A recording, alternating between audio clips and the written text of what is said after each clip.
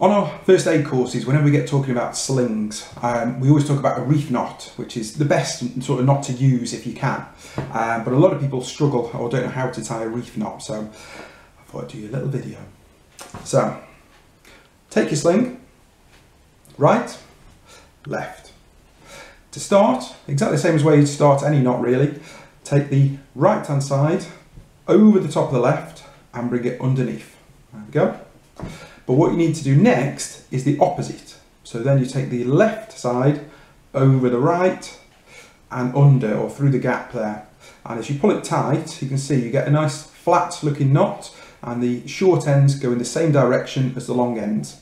So it's the best knot to use if you can. It's not the most important thing in the world, not by any means, but it's a nice little trick to be able to do.